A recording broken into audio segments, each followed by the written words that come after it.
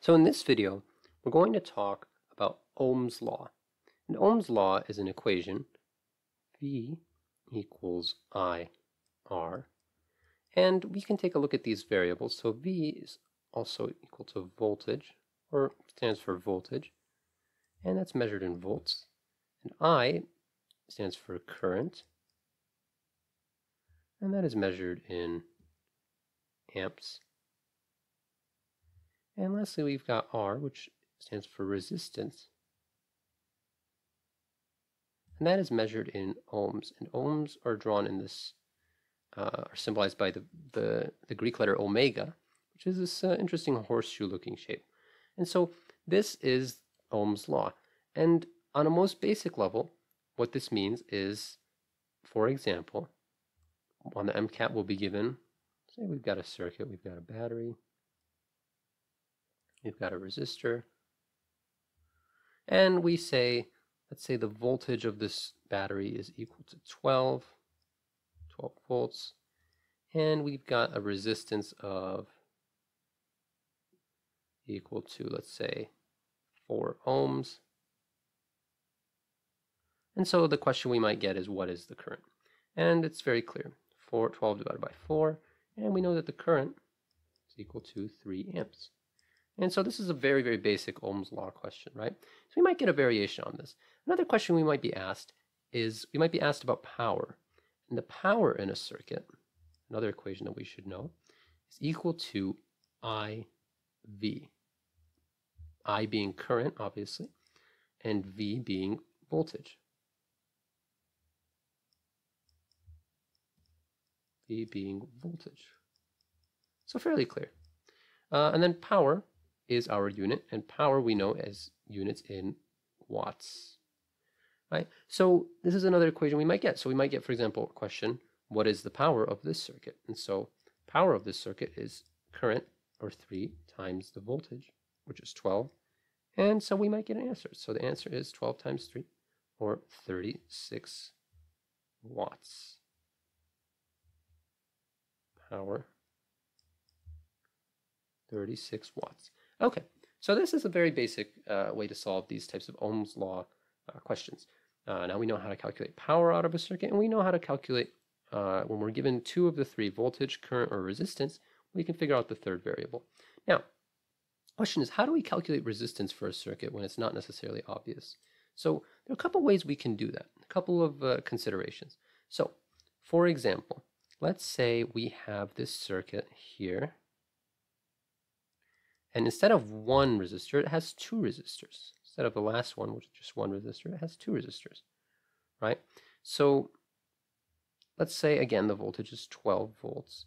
But let's say we don't know the resistances. Let's say we have resistance R1 and we have R2. And let's say R1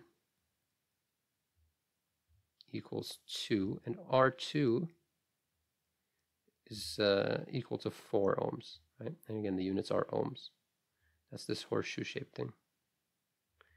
And really, it's a little smaller than that. I'm not quite very great at drawing the letter omega, the Greek letter omega, but this is what it looks like. So what is the resistance, the equivalent resistance of this circuit? And then from that, we can also figure out the current. So the equivalent resistance, when the 2 resistors are connected in series, is just, we add the resistors together. So R1 plus R2, 2 plus 4 equals 6 ohms. Right, fairly clear. And then to figure out current, we would do 12 volts over 6 ohms. And the answer is 2 amps. And so that's a fairly clear way to do this type of a problem. But what if 2 resistors are connected not in series, but in parallel? So let me draw it like this. And then let's say the circuit, instead of just having 2 circuits connected in series, they're connected in parallel, which is to say that they're on 2 separate branches of the circuit. So the circuit goes like that, and it goes back like that. Let's say this is R1, and this is R2. Right, and let's say the resistance of R1 is 6 ohms. Let's say R2 is equal to 3 ohms. So how would we figure out the equivalent resistance, or at least the overall, we could say the overall resistance of the circuit? So what we would do is the equation for that is 1 over R1 plus 1 over R2, and so on and so forth. So we could do 1 over R3, 1 over R4 until we do all the resistors that are connected in parallel, equals the 1 over the equivalent resistance. So in this case, 1 over 6 plus 1 over 3 equals 1 over REQ. How do we add fractions together? Well, if we remember from the past, we know that we want to get the same common denominator. We want to get a common denominator. So what we would do is we would multiply this one by 2. And so what we would end up with is we would end up with 1 over 6. Let's move down a little bit so we have a little more space. Okay, a little more space. We would end up with 1 over 6 plus 2 over 6 equals 3 over 6. 3 over the 6 over 6 is the same thing as 1 over 2. And so now we've got equivalent resistance 2.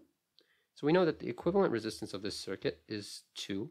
And so that means we can draw, we could in theory redraw this as a circuit with just one resistor. And that resistor has a resistance of 2 ohms. And remember, keep in mind that when two resistors are connected in series, as in this case over here, let's actually change the color a little bit. So as in this case, when two resistors are connected in series, the resistance is the total of the two resistors. And that means that resistance is higher than any one resistor. But when two resistors are connected in parallel, resistance is actually lower than any one resistor. So we saw here that R1 was 6, and R2 was 3, but the equivalent resistance was 2. And so that actually intuitively, let's take a brief idea of it intuitively. Intuitively, what's happening is that the current can either go this way or it can go this way. So the current is split. So not all the current is flowing in any one direction.